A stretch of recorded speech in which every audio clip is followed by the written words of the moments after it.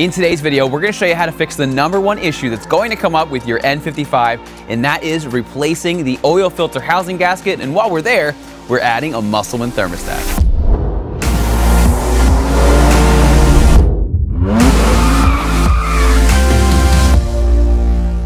Hey, this is Brian. Thanks for watching Kies Motorsports. If you like our videos, give us a thumbs up, make sure to subscribe, and check us out at KiesMotorsports.com. I hate to be the bearer of bad news, but if you have an N55, you will be replacing this. This is your oil filter housing gasket. I replaced mine at just 20,000 miles. John's is getting done at 45,000 miles, and that's kind of on the high side. So in today's video, we're gonna show you step-by-step how to change it. Now, before we get started with today's installation of a new oil filter housing gasket, let's talk about where it's located and the issues that it can cause. Now, for what I need to show you, I need to remove the engine cover, which you can see is covered by an aftermarket strut brace. So if you have a strut brace, you can remove that, and then we're going to remove the engine cover. Okay, so now that the strut brace is out of the way, you can just gently lift up on your engine cover. It's just held in with a couple little rubber grommets. So if we flip it over, you can see there's two over here, there's one up here and one down here. With this one, it often gets stuck right here. So if this happens, you can see it right there, just pull it off and then press it in, and then once you go to reinstall it, it's gonna make it a lot easier. Next, to give you the best view possible, we're just going to remove the intake. So if you haven't done so already, there's typically a hose clamp over here. Now this is an aftermarket one. I can use an 8mm, but you may need to just use a flathead screwdriver. So we're going to loosen that clamp here. There's a vacuum line over here. The way this works, you're going to see there's ridges on the top and also the bottom. When you press those, it expands the clip on the opposite sides. So you can just very carefully do that. And then you have your mass airflow sensor. You just press down on this little tab, pull that off and set it to the side. Once you've done all that, there's a little grommet here. You can pull the end of your intake out. And then this is just secured with a couple grommets. And you can see that there's a grommet location over here and over here. Now, unlike the engine cover, you want to make sure that the grommet here and here stay in the car, because these are actually going to press into them. All right, so if you look over here, this right here is actually where your oil filter housing gasket lies. And as you can start to see over here, it's kind of nasty from oil. And worse off, if you look under here, you can see all of the oil that has sprayed all on the motor, and it is disgusting down there. Now the problem is that, as you know, the belt sits down here and you have oil in the cooling unit right here. So what happens is, once that starts to leak, your oil will actually drip onto your belt, and then that can lead to your belt slipping off of your pulley, and then what happens is it gets sucked in through the crank seal, and it can actually cause catastrophic motor failure. Fire, fire, Zach, there's a fire! Now, to prevent that belt from getting wrapped around that crank pulley and forcing its way through that crank seal, we did previously install a Kies seal guard on here. If you didn't see that video, we're gonna have it linked for you down below. But the seal guard isn't going to fix the leak, so we're still gonna have to take care of that issue. All right, so let me give you a high-level overview of what we're going to be doing. So as you can see, it's nice that it's in the front, but there's one little issue, as we'll see in just a second. So there's a bolt that secures it right here. There's one underneath that we're gonna show you in a little bit. You're going to remove these oil lines over here, remove this coolant line over here, and if you look over here, this is where BMW went wrong. They thought it was a good idea to put the intake manifold over the last bolt you need to get to, so we are going to need to just pull this off, shimmy it out of the way, and then we're gonna have access to that bolt. So in today's video, not only are we going to show you how to replace that oil filter housing gasket, how to get the intake manifold, everything out of the way and get everything all set up, but we figured, you know what? While we're here, the Mosselman oil thermostat is a great upgrade. What it does is it helps your cooling system to kick in sooner, which keeps your engine temperatures about 68 degrees cooler. So, hey, you know what? While we're here, it makes sense to do it. So with that, let's get started. All right, at this point, we already have our intake removed. Take a clean towel and stick it in your inlet. You want to make sure that you don't accidentally drop anything in there. Now, because this unit has oil and coolant flowing through it, I'm first going to drain 100% of the oil. With the coolant, a lot of guys, what they'll do is they'll just undo this hose and get just enough coolant out that they need. What I don't like about that is a lot of times you're going to spill coolant everywhere from up top. So I'm going to release one of the lower hoses and get most of the coolant out. I'm not actually going to go to the water pump, which is the lowest point of the cooling system, and get 100% of it, because it's just not really necessary and it's going to add a lot of time and complexity, and I know that you're not going to want to do that, so we're not going to do that today. So with that, I'm going to put the car up in the air. You don't need a lift to do this, but for video purposes, it makes it a lot easier for us. So let's put the car up and drain the oil and get rid of some coolant. Okay, so if you haven't changed your oil before, the oil plug is over here. But to get to the coolant and to show you some other things, I do need to remove the belly pan here. It's held on by 6,000 of these 8mm screws. So at this time, remove all of the 8mm screws around the perimeter. Now, as I said before, if you want to get to the water pump, it's back here. There's a bunch of additional steps. It's not 100% necessary for this job. What we're going to do, I'm gonna have to just pop it up and then show you guys, is there is another hose that goes to your radiator, and we are going to just remove that line. It's a lot easier to get to. It's connected to the radiator. So what you do, if you can see where my pick tool is right there, there's a little C-clip. Basically what you do is you take a pick tool and you get it, you put it under, and then you release the clip just like this.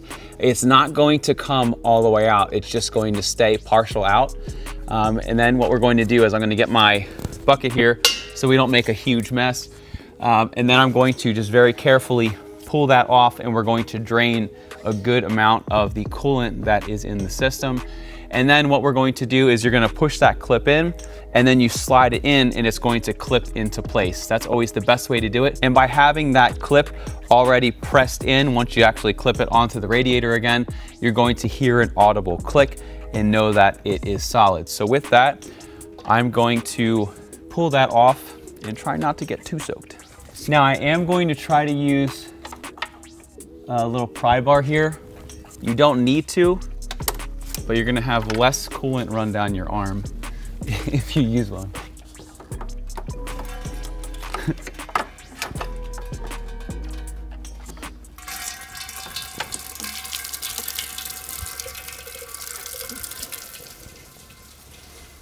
I love how coolant never goes in the bucket. I know. Come on.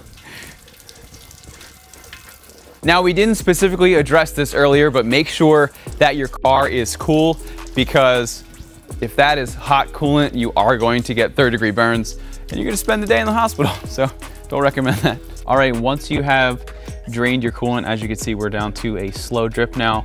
If you look over here, we have that clip. And as we said before, you're going to just snap it in just like that.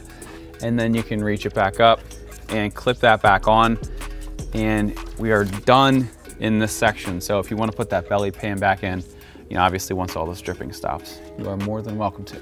The other thing I want to tell you is when clicking this on, if you look over here, there's a little groove on the top and bottom. You have to have everything lined up perfectly. There's a little notch. So with this, it's nice because it's pretty much just straight down. So once you have that groove pretty much straight up, it's going to clip right on. But otherwise, what people do, where they go wrong with this, is they try to push it on. They get nervous because it's not going on, but the reason is because they're hitting that notch. There we go. So next, what you're gonna do, you're going to remove the oil drain plug. Do not remove that one. That is your differential, or you're going to be getting a $45 diff fluid change. So what we're gonna do, very carefully, break the seal, make sure you have something to catch your oil with. And again, make sure you're not doing it with the car too hot, because you will get burned. Now, once your oil is done draining, you want to take a new crush washer. It comes with pretty much all of the oil filters on the market, and then we're going to torque it down to 24.9 Newton meters.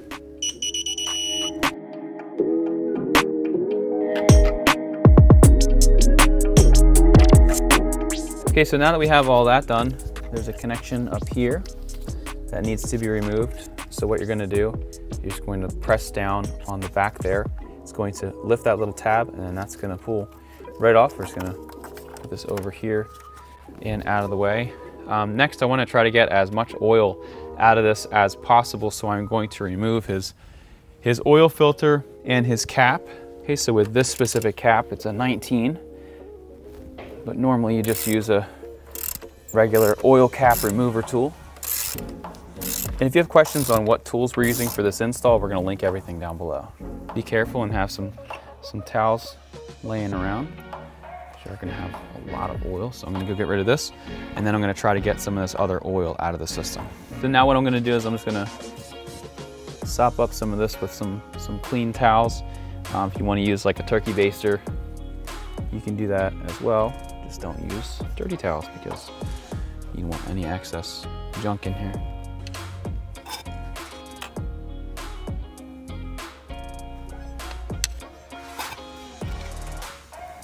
So now that that's pretty much out, I'm gonna just put some towels under here because we're going to disconnect this oil line and also this coolant line. Now, this coolant line shouldn't have anything in it at all, but it's always possible you get a couple dribs and drabs there.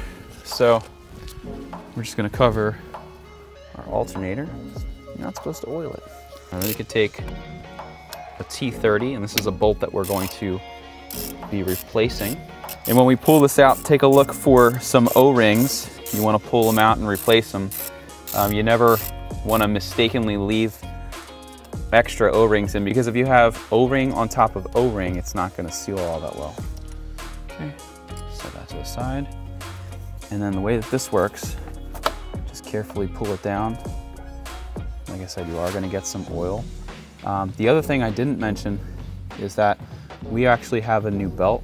So if you are choosing to install a new belt, wait till you're done, just in case you spill any oil. Now I have microfiber towel on top of microfiber towel on top of sorbent towel, so we should be fine. But just want to give you that little disclaimer. As you can see, the O-rings did not come out. So if I reach up here, there's one of the O-rings. And then over here, there is the other one. So again, make sure that you address these. All right, so then just like we did on the lower coolant line, you have this little C-clip, so just use a pick tool, pop it up, just like that.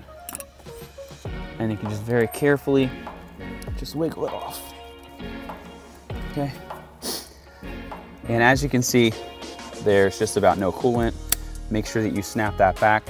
And while you're here, if you do have oil on it, it's a really good idea to use one of your clean towels and just wipe it down a little bit. Just get some of that grime off. So next, I'm gonna start with the bolt that's down there that holds it on. Something that's very interesting about how this all works is it actually uses 3 different bolt sizes. So be aware what size goes where when you're actually doing this. So as far as, you know, what size is this bolt, what I found is for this one, especially if you have an 8 millimeter open-ended wrench, one of these ratchet ones, which is really nice, that's gonna work perfect. If you wanna use an E-torque set, you're more than welcome to, but this is gonna be the easiest way to get this. Okay, so what we're gonna do now, I'm gonna get that pretty loose. This is a pretty short bolt. Once I loosen this other bolt up top, which I will start doing now, and then also the bolt under there, you're gonna be able to get that out. If you wanna remove this other coolant hose, you are more than welcome to. Just make sure that you have all the available seals for it. Okay, again with my 8 mil, I'm gonna loosen this up here. And this one, you'll be able to take completely out. It's gonna look like that. What I'm gonna do is I'm gonna write a T on top of here, just to indicate that it's the top bolt for when I go to reinstall them. Okay, so at this point, we are pretty much ready to move the intake manifold out of the way. Now, typically your charge pipe, which is located down here, typically it has enough flex. Basically all I need to do is get to this bolt. So I literally just need to pop it up and shimmy it over like 2 inches. So what we're gonna do is we're going to remove this insulation foam. Do not be surprised if it rips on you when you're trying to take it out. Okay, so we're just gonna pull this over like so.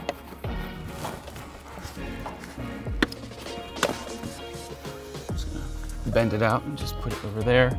And then you're going to need an 11 mil socket, and you're going to see a series of nuts. There's 2 bolts, there's a bolt here, a bolt there, and then the rest are nuts. You may see some other guides that say you need to completely disassemble everything up here, all the bracing. It's not true. Even if you need to remove this, you don't really have to. Is it in the way? Yeah, a little bit, but it's not that bad. So at this time, I'm going to loosen all of these nuts and bolts.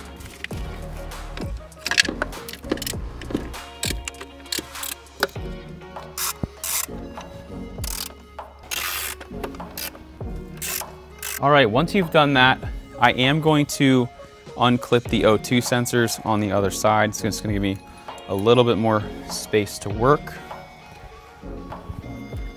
Pull this out. Set that up here. And if you have some kind of chalk marker, these are nice because it's not actual paint, it just wipes right back off. You can mark one so that you know what goes where. So for these, you just pop the clip out and then you push down, and then the whole thing will slide and pop off just like that. So again, just pop it out, use that as a little button, pop it off and move it out of the way. Okay, so now what we're gonna do, we're just going to slide this off. Now, I do have enough play, but I do want to pop that charge pipe off. It only takes a second to pop it off and put it back on. So just take a pick tool or a screwdriver, slide that C-clip off, and we're just going to push that down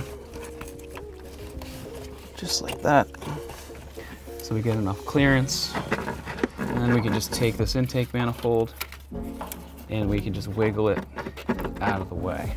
All right, so at this point, we gave ourselves enough room to where we could get to that bolt, but it's not gonna help you because you're not gonna really be able to see it all that great. So I'm just going to release the top clamp on this charge pipe to get it a little bit more out of the way so we can be a little bit more camera friendly. We should be able to get a little bit more clearance here. There we go. And then you can see we've got much better access. It's gonna help you guys see what's going on. And also, whenever you're doing this, you should really replace the little gaskets that sit behind here.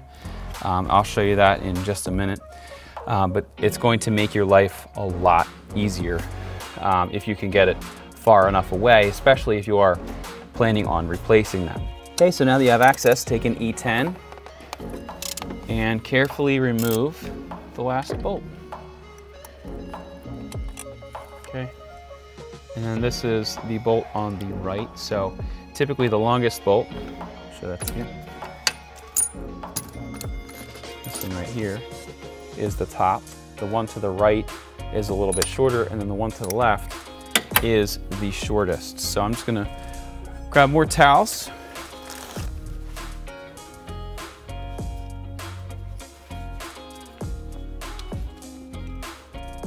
And then I'm going to separate that and just very carefully twist this out. Okay, just like that. And there you have it. All right, so now what you want to do is use some parts cleaner, and I've already cleaned this pretty much as good as it's going to get, in a new microfiber towel. And just get this as clean as you can. If you have any rubber residue, just make sure that you get it off. Just make sure you don't get anything in any of those holes. And then what we're gonna do, we're gonna go over to the table and we're going to clean everything else up. So let's head over there now. So you can see under here especially, super gross.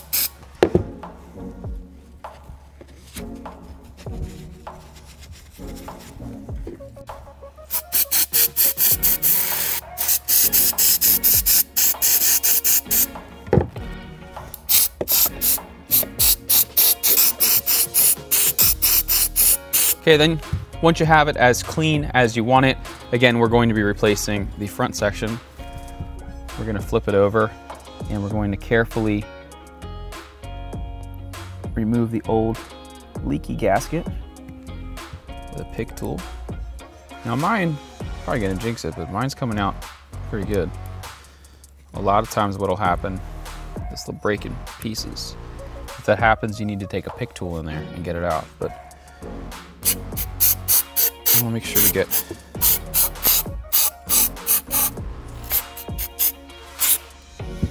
everything out of here. Okay, so at this point, if you are not doing a Mosselman thermostat, you can put your gasket in. We're gonna get to that in just 1 second, but we still have one more part that we're gonna do. So I'm going to remove these bolts. It's an E12. With the Mosselman, there is an option where you can add titanium bolts. So we did that option because, well, you need to replace them and these look amazing. So we're gonna go with that instead.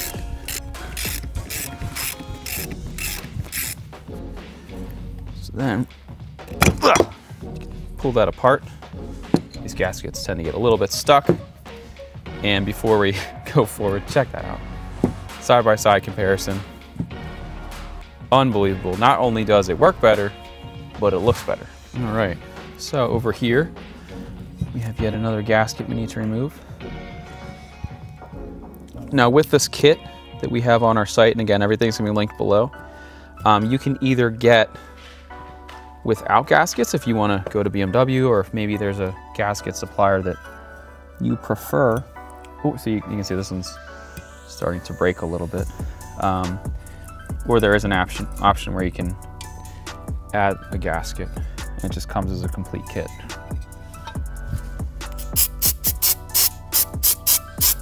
So once you have this all cleaned up, we're going to take this cooler gasket,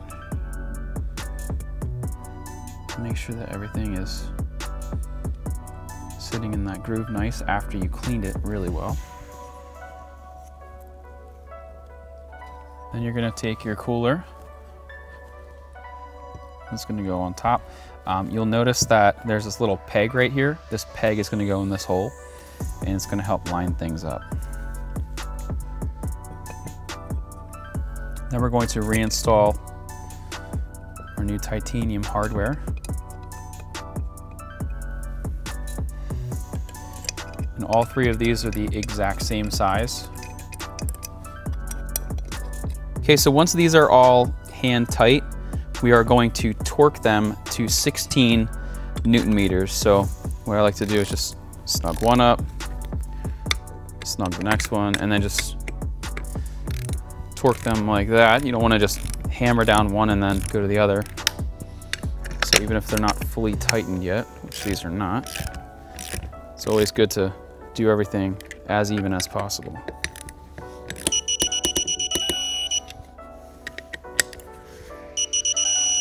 Now that everything else is clean, we are going to take our new oil filter housing gasket. It's kind of hard to say fast. And we're gonna just route it in here.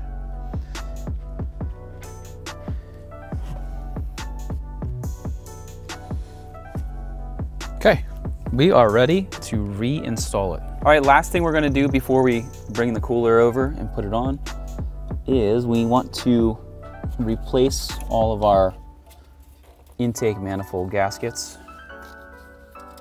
Okay. So all of these, we have 6 new ones we're going to throw on. So I'm just going to remove these, reinstall the new ones, and then we'll show you how to install the cooler.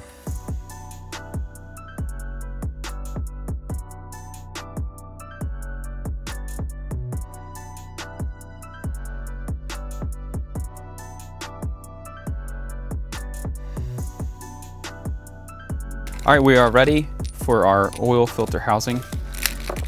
Gaskets installed. We just need our bolts. Remember, the long one is the one in the middle.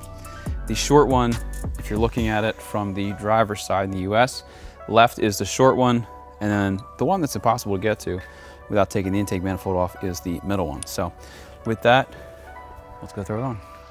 All right, so I'm going to take the long bolt, start to thread it here. Then I'm going to take the short one. I'm going to pop that in the back, start to get that threaded.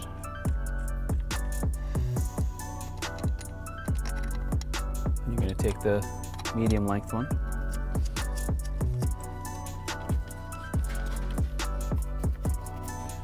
Okay, so make sure you get all of these as even as possible.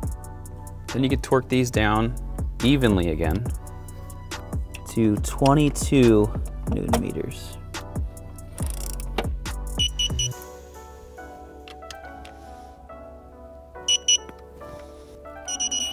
Now, if you choose not to remove this other coolant line, you are gonna have to make a custom socket. So we had to grind one down and then we were able to get it in there, torque it down, but a little custom fab. So don't recommend going that road if you just take those out.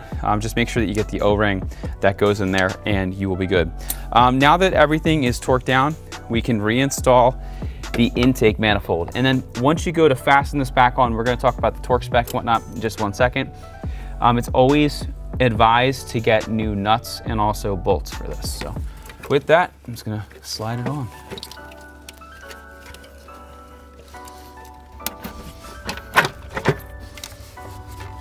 Okay, perfect. Okay, so now what we're going to do, make sure that your charge pipe is pretty much where it needs to be. We're going to install new intake manifold bolts and nuts. All right, so now we're gonna torque them all down to 15 Newton meters.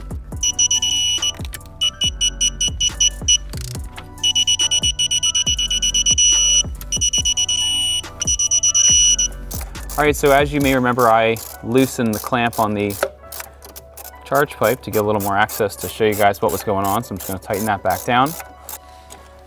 And then you can slide your clamp back on.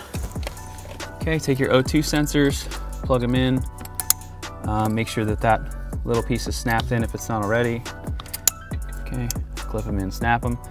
And then if you wanna wipe off your chalk, you can do so. Otherwise, it'll just rub off. And just take your wires, push them back into these little clips. I have this wire, it needs to go and get plugged in right there. Okay, so we can get rid of some of these rags that we have in here. And like I said before, because there was an oil leak, we are going to replace this belt here. What I always recommend doing is taking a picture. So just take a picture and that'll show you where it goes. Or what you can do is you can express your utmost creativity by drawing how the belt goes. So it goes like that, goes around, boom.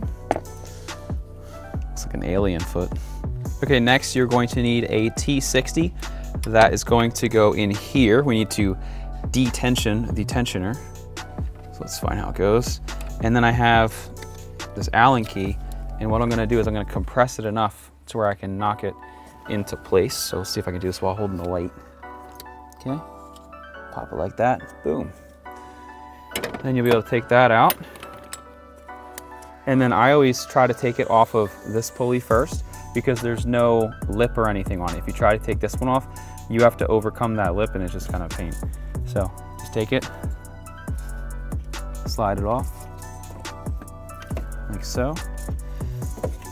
And again, while you're here, you know, it's an inexpensive way to make sure that your belt's not gonna get chopped up or anything.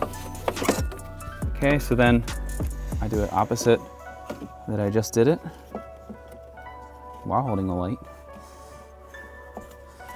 Get it fully on the back. That just kind of popped into place and now I have a lot more leverage. So as you remember, the ribs go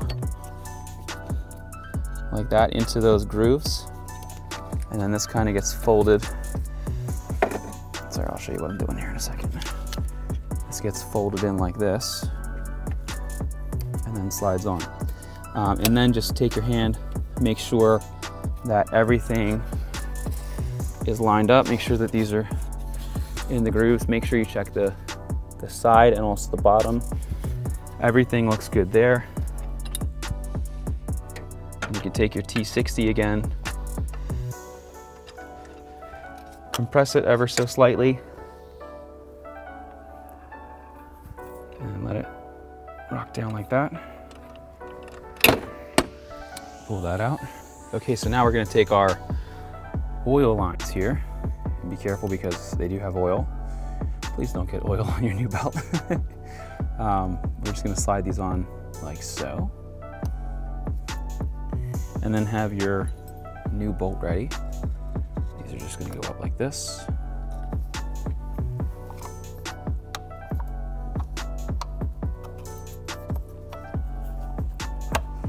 Make sure that that actually pops into place. Otherwise it's not fully installed. And then you're gonna torque this at 8 Newton meters. Then you're gonna take this 10 mil from earlier that we removed. You need to reinstall it. You might need to move the bracket around a little bit. And I'm just gonna snug this up. Okay, then you have your coolant line.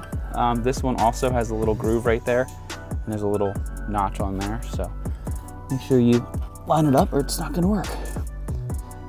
Okay, everything's snapped on.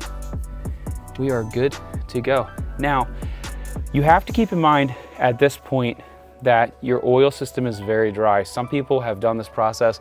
It's more common on the E-Series N55 and some older N54s where they start the car up for the first time, obviously after adding oil, and it seizes the motor because it's just completely dry. So what we're going to do is first, before we started this video, we pulled fuse 165 in the rear and we ran the car until it just wouldn't run anymore. So 165 is your low pressure fuel pump. That way, when you go to start the car, it just starts it, but it actually won't turn over because there's no fuel. And what that does is that will get your oil flow going. So we're gonna do that for a little while, and then we're gonna put 165 back in. But we have a little ways to go. We still have to add oil, we still have to add coolant. That being said, what's a good idea to do here is before you actually put your filter in, pour some oil in here.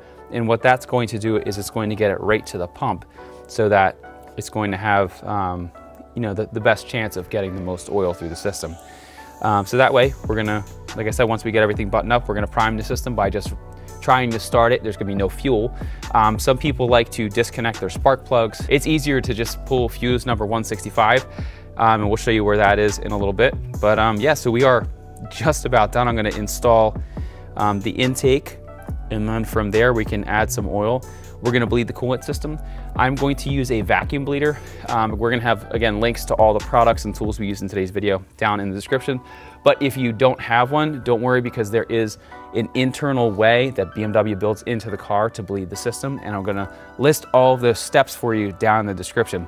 It does take about 15 minutes or so, 12 to 15 minutes to run through one process, where if you use a vacuum bleeder, it takes like 3 minutes. So don't be surprised if you have to run and bleed it 3 or 4 times. So it could take you 15 minutes, it could take you 45 minutes. With a vacuum bleeder, it's like, if it takes you 5 minutes, it took you a long time. So it's definitely a lot faster, but the BMW process that's built into the car, that'll work too. If you are going to pour some oil in here, just so you know, it goes really slow. So you might pour it in. Don't be like, oh man, he told me to pour it in there and it's not even going anywhere. It just takes a little while.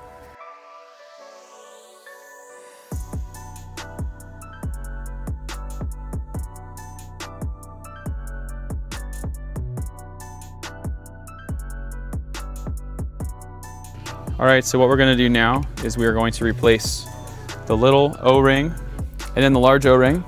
When you do this one, you wanna make sure that it goes into this groove right here. And then torque it down to 24.9 Newton meters. Then you can install your intake.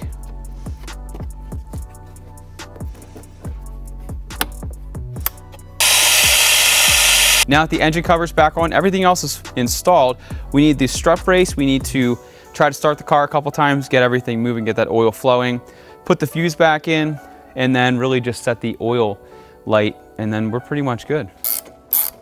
All right, welcome to prime time, where we're going to prime the oil through the system just by cranking it where it's not actually going to start. Again, we prep this before. It won't start.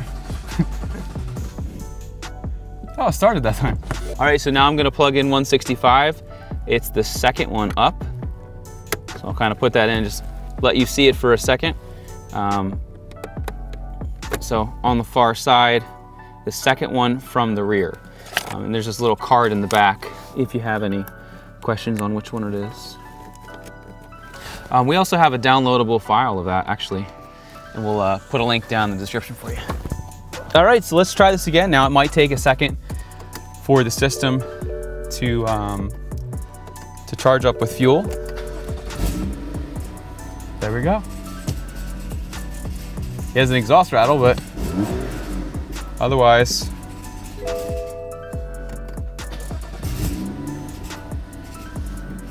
we'll just let it idle for a minute here. Okay, so then to reset your oil light, put it in accessory mode. You're gonna clear out any of those little errors that pop up. You're gonna press and hold. Keep holding, keep holding. Okay. Now it looks like he just did his engine oil, so it says reset impossible because otherwise it would just set it back to that 10,000 mile marker. But if it was possible, you just press and hold and then press and hold again, and then you are good. But because that's already done and the reset is not possible, we're done. And that is the process on how to change your oil filter housing gasket and add this incredible looking Mosselman thermostat. So once again, for any of the tools or parts that we use in today's video, be sure to see the links below. Once again, my name is Brian, that's Zach behind the camera. Thanks for watching Kies Motorsports. If you like our videos, give us that thumbs up, make sure to subscribe, and check us out at kiesmotorsports.com. Thanks for watching, and we'll see you in the next video.